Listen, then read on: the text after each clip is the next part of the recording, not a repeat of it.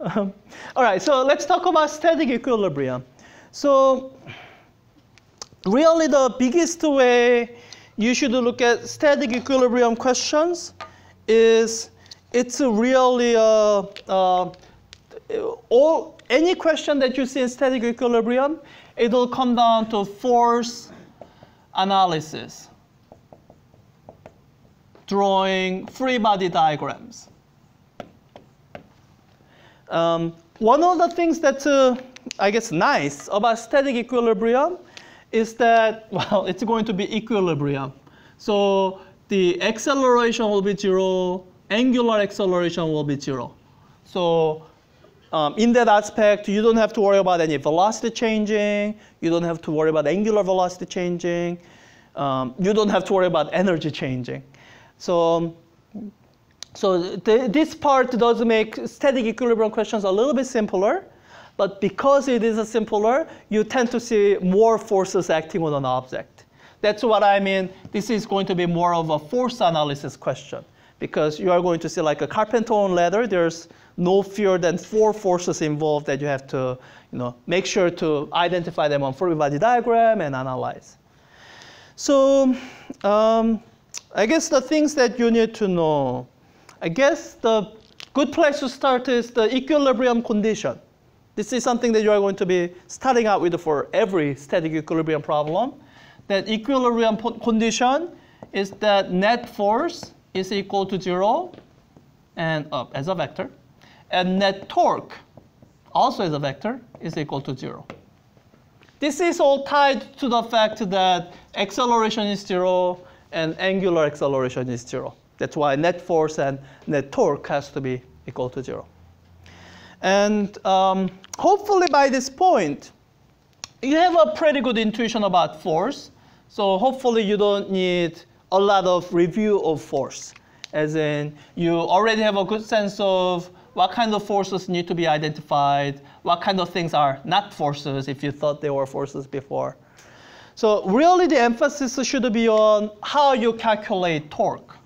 That's really the part where you might not be as familiar.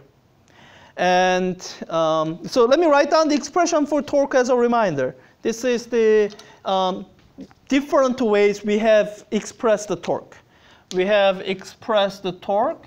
I guess if I'm to give you the definition of torque, the definition of torque would be the rate of change of angular momentum. But for this topic, this is not all that helpful. You are in static equilibrium. Angular momentum is not going to change. Because so this is only useful if there's only one torque acting and you're looking at, okay, so this is not very helpful. So let me write down the expression for torque that's based on force. So expression for torque that's based on force, if you're dealing with the vector torque, it would be the displacement cross F. Sounds familiar? So you should remember that. Now, if you don't quite remember the whole cross product, that's fine. With a static equilibrium, we are not going to deal with the rotation as a full 3-dimensional thing. Dealing with the rotation as a full 3-dimensional thing, it really comes in with the angular momentum and precession. That is the one thing that you need a full 3-dimensional treatment to explain. So that might be on the final, but worry about that for the final, not exam 3. So for exam 3, what we are really interested in is the absolute value of this. We are not really, we can describe things as clockwise and counterclockwise. That's good enough for us. So when you look at absolute magnitude of torque is going to be this. RF sine theta. And hopefully you remember how this theta was defined. Yes? And we had 2 different ways of expressing this. One was expressing it as R times F sine theta. And really what this is it's the R, the total displacement, times a component of the force that's perpendicular to the displacement. Right?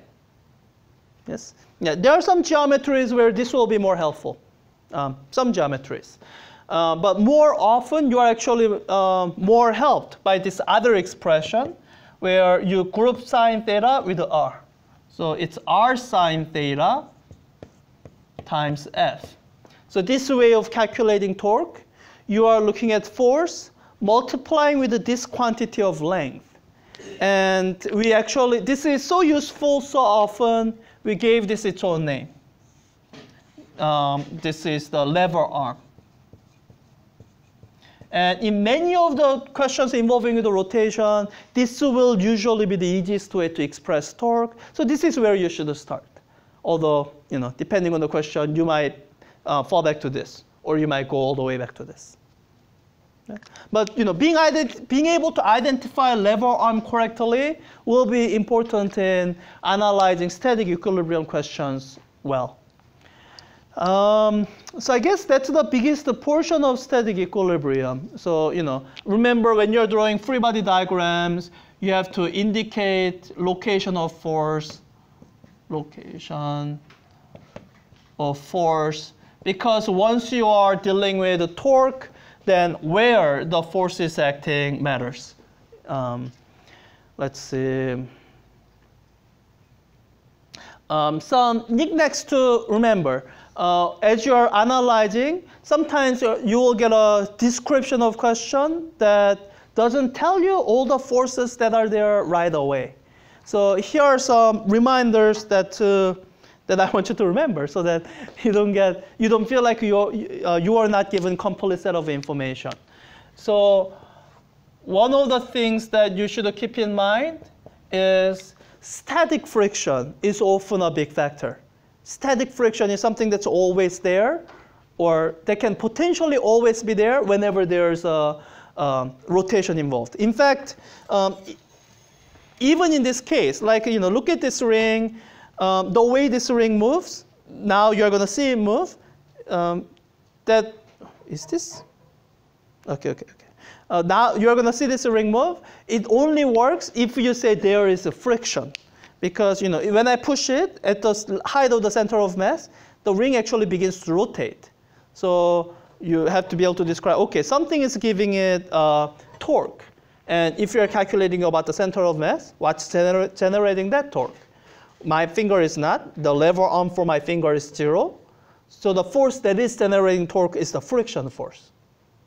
So my mantra has been, in this class, we always ignore friction unless you can't. This is one of the common situations where you cannot ignore friction. To actually explain what happens, you will often need to bring in friction, static friction, to explain it. So remember friction. Even when the problem doesn't explicitly mention it, you will often have to bring in friction to explain what you see. You have to assume that there must be friction. If there's no friction, things should have just slided. And I guess that's the biggest thing. The other things are smaller things. I think it's in your homework, like a normal force. So with the normal force, now you have to begin to understand that the normal force does not have to act at the center of the object. Like there's a normal force between floor and my foot. If I lean forward, the location where the normal force acts actually changes. It moves from middle of my foot to somewhere near the toe. And if I lean forward so much that it goes over the toe, then I cannot maintain my equilibrium and go over. Or if I lean backward, the location where normal force acts moves towards my heel. So the location of normal force becomes, depending on some problem, something that you have to actually pay attention to and be careful about. So location of normal force is another thing. You have seen it. You should have seen it as you are working on some homework questions and in some very few lecture examples. So, but these are the two additional advices I would give you when you're dealing with a static equilibrium question. That's sort of complication beyond what you have seen for your exam 1. All right, I guess a couple more knickknacks to remember. So there's, this is probably a good place to remember the distinction between stable and unstable equilibrium.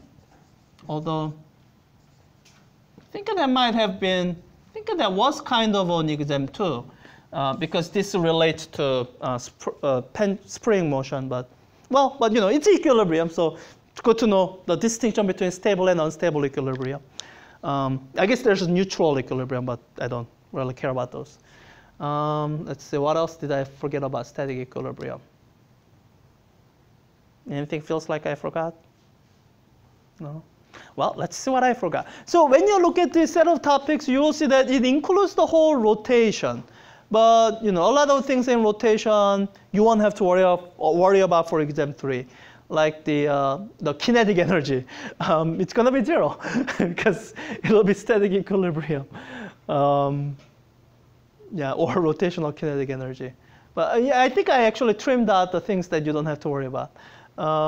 Okay, so those are together probably somewhere between 30 to 40% of the exam.